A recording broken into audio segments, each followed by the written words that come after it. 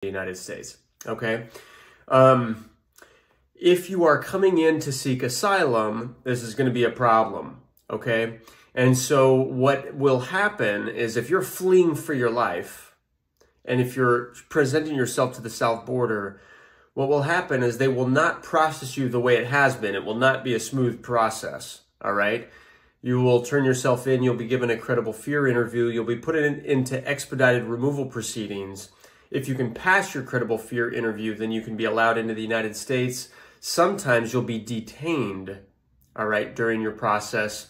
That's going to be yet to be seen as to whether or not people are going to be detained while they're waiting for their asylum hearings, or if they're going to be allowed in and put into removal proceedings like we've been seeing in the past, okay?